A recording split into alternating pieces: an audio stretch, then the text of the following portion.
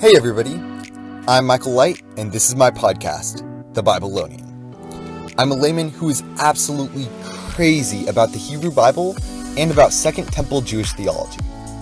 And on this podcast, I'm exploring all of the Hebrew Bible and how it is all completed in the life, death, and resurrection of my Messiah, Jesus. And I also read and write about theology and about other religions that I'm studying. And you can see my raw thoughts on these topics and more by following me on all of my socials. And you can find my more polished works on my website with a link in my show notes. With that said, let's move right into this episode for the week.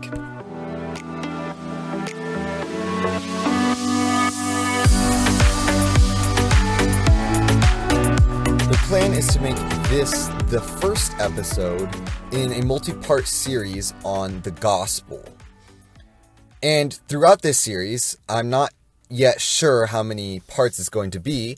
We will be diving into the different fundamental aspects of the gospel, such as creation, Jesus and the purpose of his life, death, and resurrection, and how that all ties together, heaven and earth and their relationship, and hell and what it really is.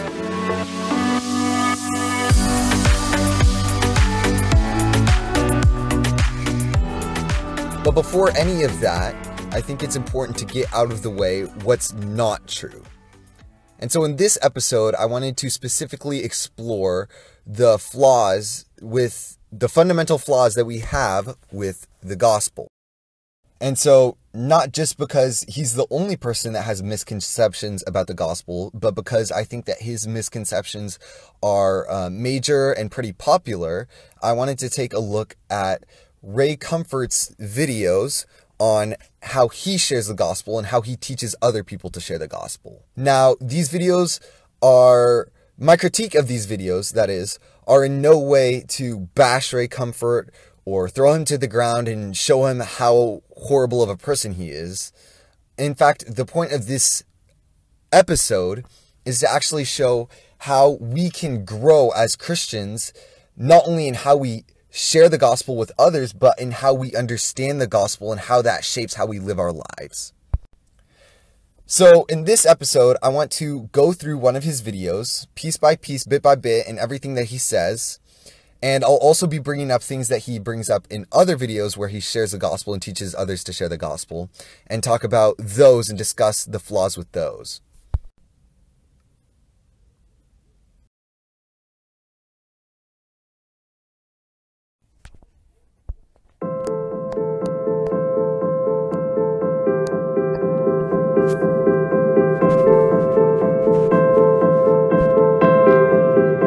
You had a kidney transplant a year ago? What would have happened to you if you hadn't had that transplant? Probably wouldn't be here. Do you think there's an afterlife? Where would you have gone?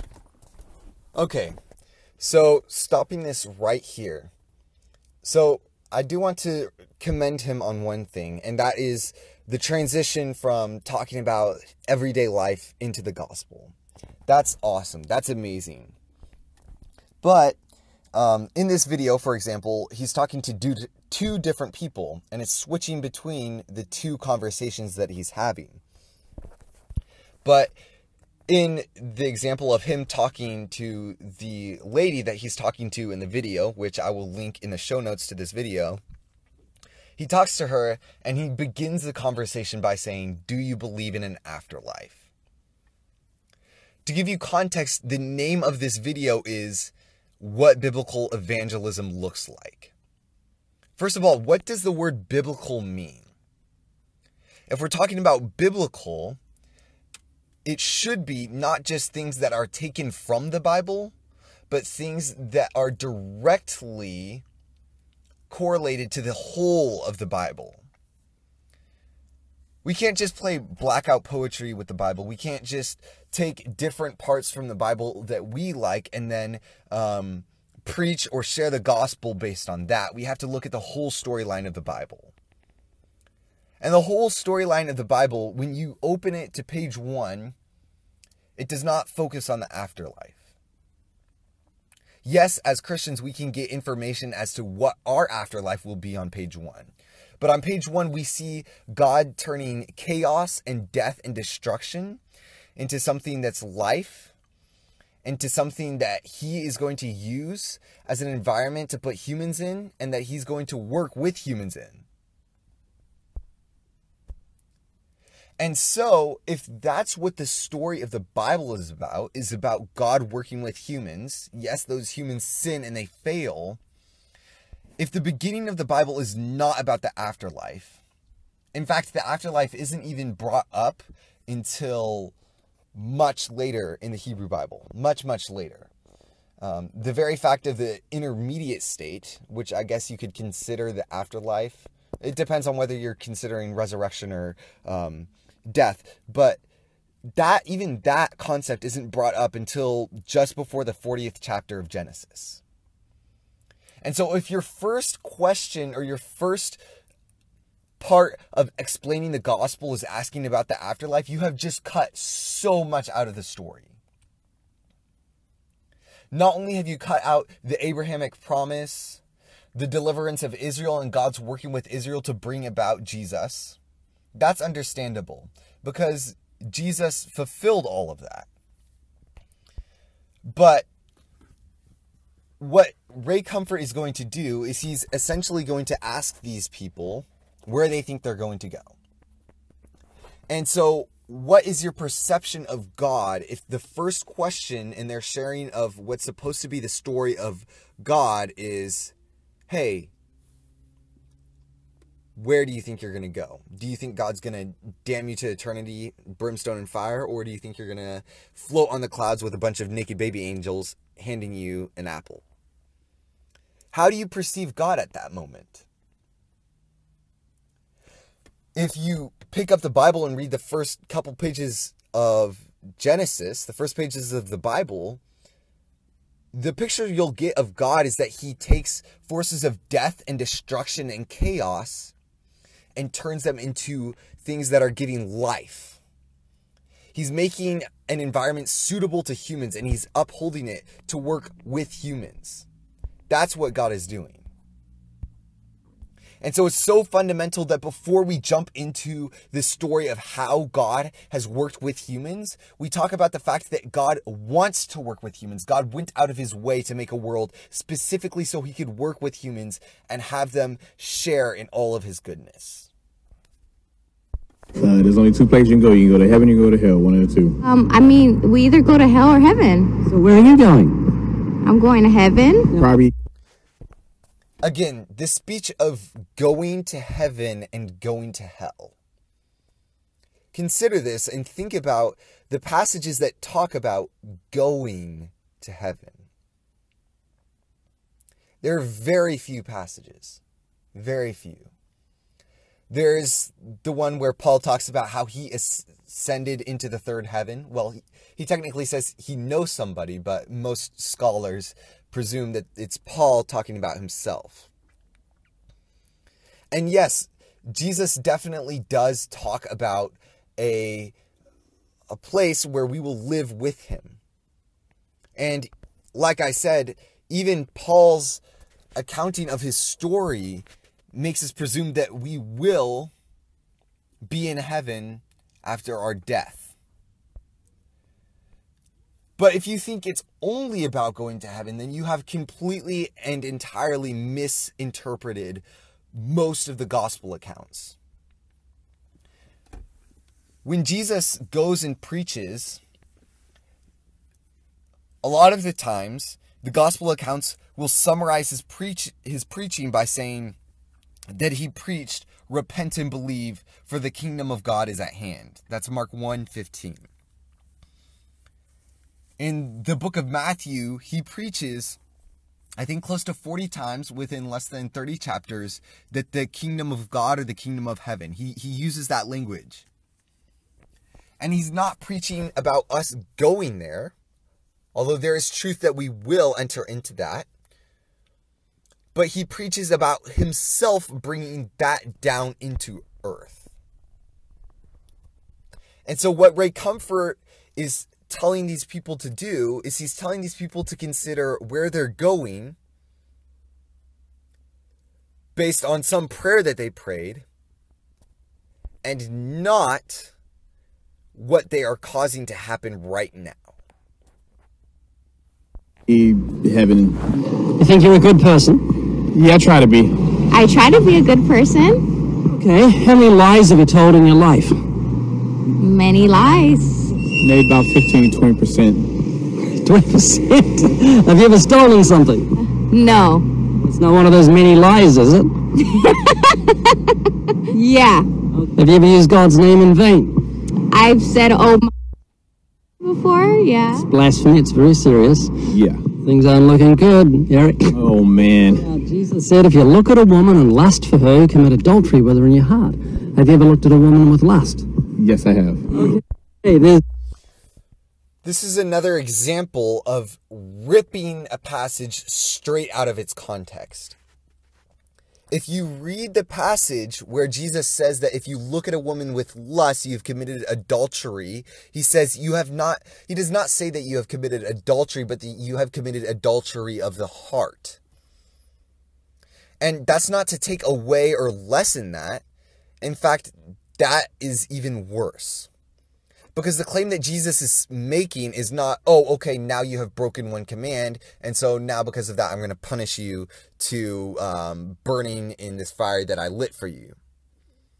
Instead, what he says is that when you lust after a woman, you have just made your heart something that is now inclined to lusting after women, and now that lust is going to lead to you going on and looking at porn or taking the next step, whatever that is, that will eventually lead to looking at porn, then masturbating, then whatever. And it's just going to take you on this trail that gets more and more destructive. Again, Ray Comfort is so focused on heaven and hell being realities that are solely after death. But when Jesus preaches, he preaches that heaven is something that is coming to earth. And when James writes his epistle, for example, he writes that we can create hell by the words that we say.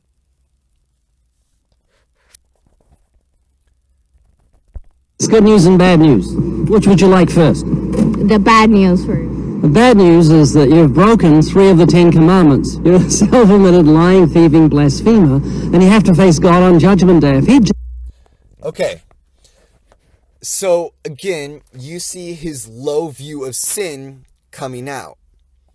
A higher view of sin, the true biblical view of sin, is that sin is us causing self-destruction on this earth.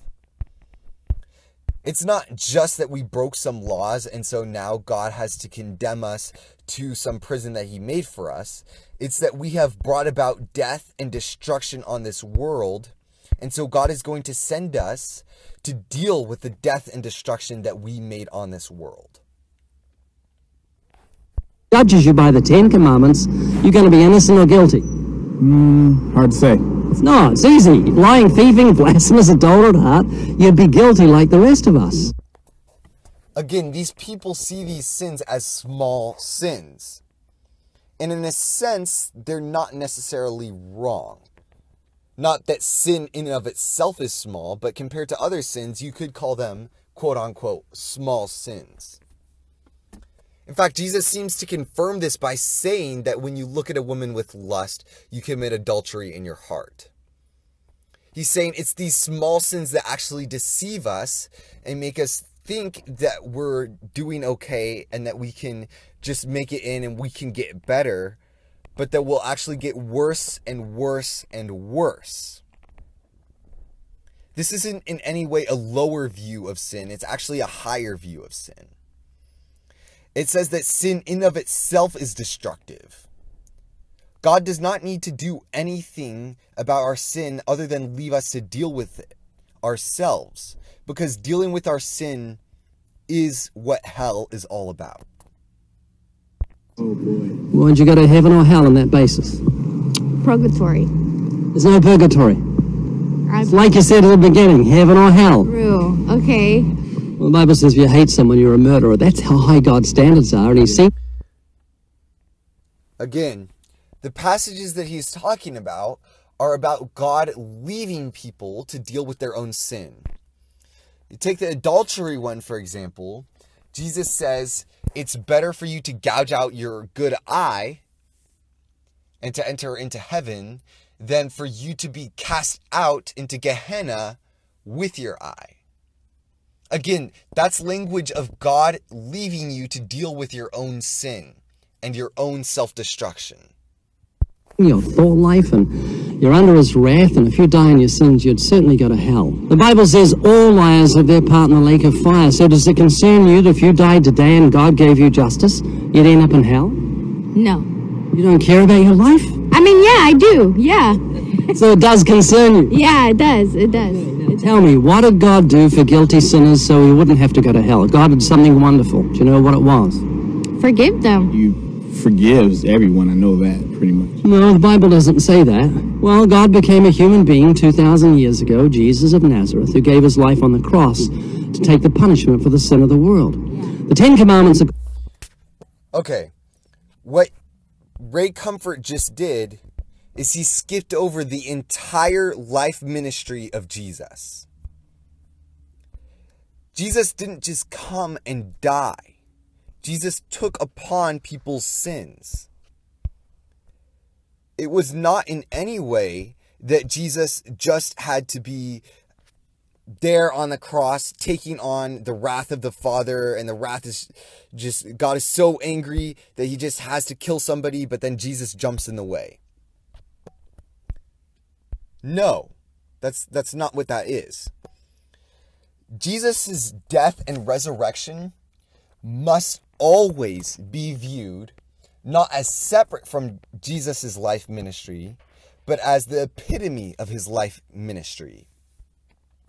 Everything that Jesus does in his life ministry, it isn't just about him going around and doing miracles to show, oh, hey, by the way, I'm God.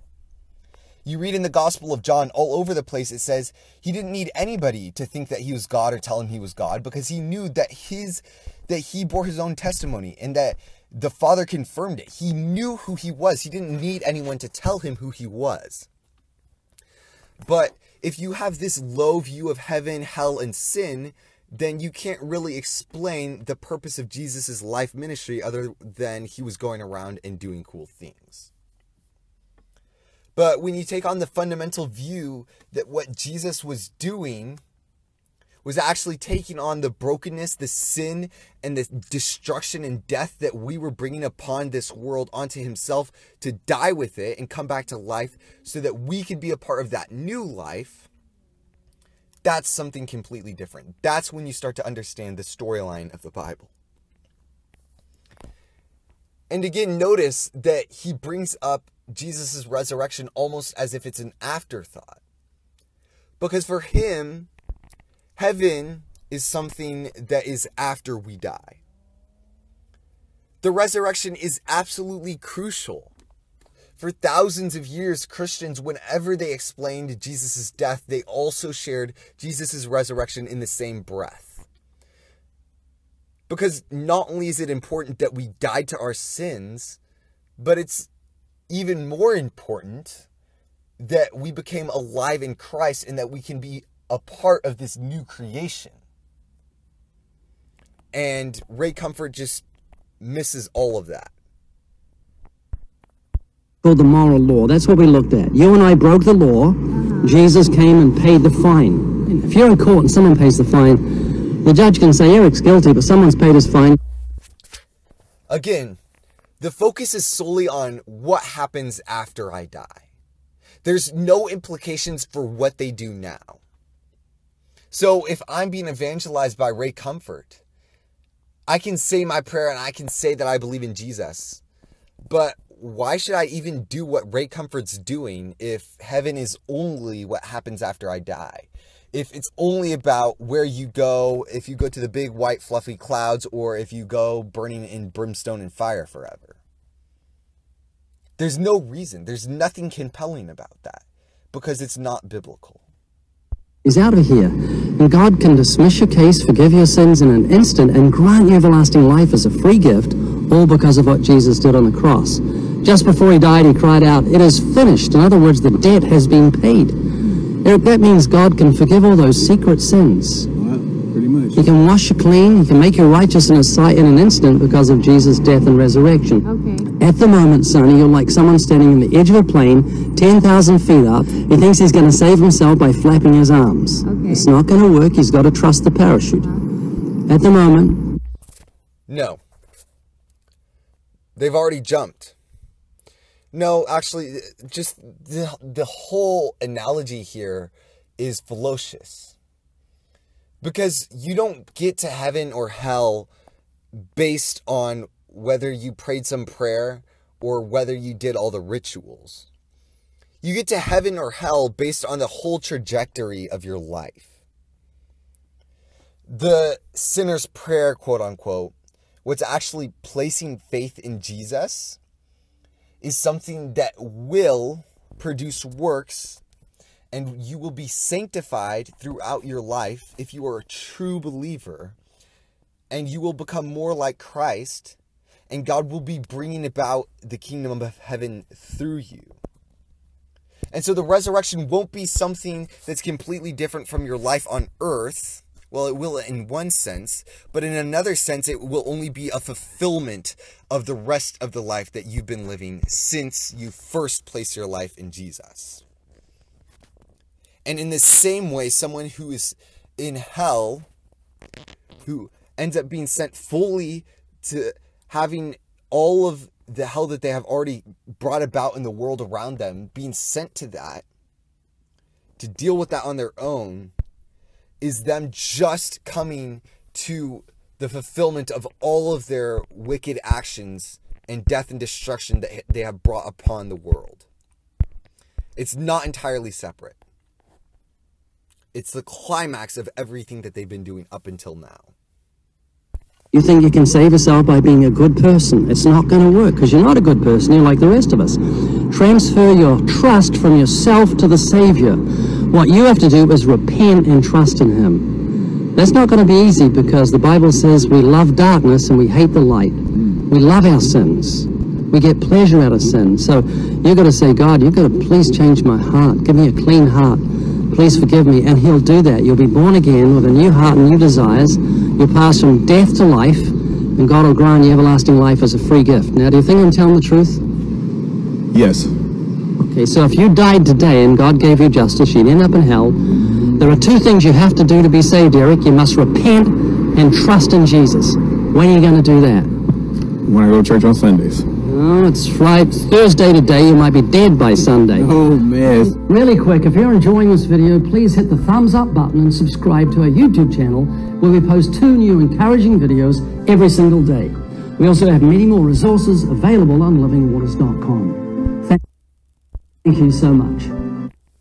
What he just said, but for this podcast. 150,000 people die every 24 hours. So I'm saying, Eric, just in the quietness of your heart, yield your life to the Lord. Ask for forgiveness of sins. Put your trust in Jesus. Transfer your trust from yourself to the Savior. And do it today because God commands you to. Right. You going to think about this? Yeah, sure. I'm thinking about that. I think about. Okay. So compare this even not just with the whole storyline of the Bible, but even just with how Jesus preaches. Anytime that Jesus preaches, Jesus preaching about lust being the adultery of the heart. He doesn't say that you should repent because you could die anytime and then you might go to hell instead of heaven. He says because it's causing hell for you right now. And when he preaches about heaven, he preaches, don't just repent because you could go to heaven when you die and you could die anytime. He says repent because heaven is now and you can be a part of it now. The method that Ray Comfort uses for preaching the gospel is, in all seriousness, this isn't to bash Ray Comfort. It's anti-intellectual. It's anti-biblical. And it's disingenuous to the teachings and the entire storyline of the Bible. It's based on a few Bible verses that have been torn out of context and misinterpreted.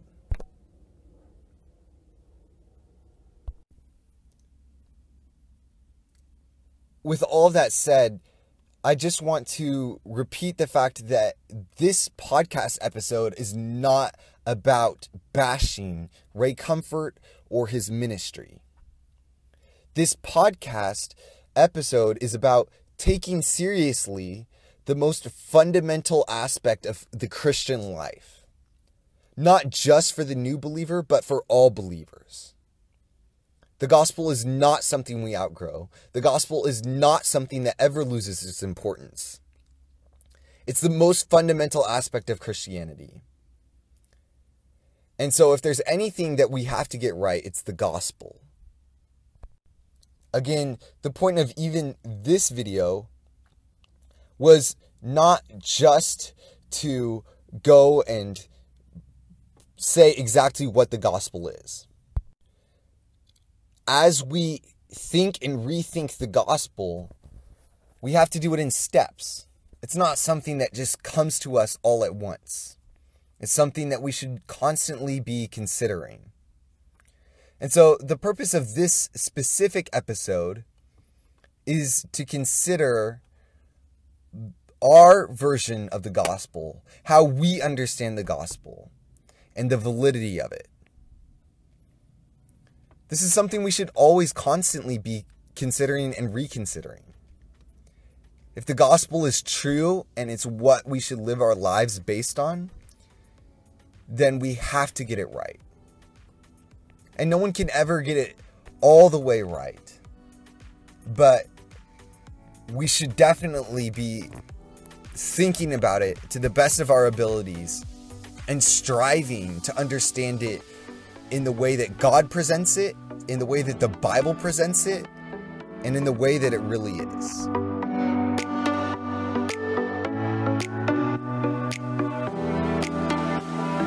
With all that being said and done, I just wanted to thank you guys so much for listening to this episode. I hope you guys are transformed by this episode and the critiques that I give of this gospel presentation. I hope that these are things that we will all consider deeply as we go throughout not just our different weeks or days, but throughout the rest of our lives. That we will consider the gospel and the profound effects and implications that it has on our everyday lives. Thank you so much for listening, and I'll catch you guys next time in Babylon.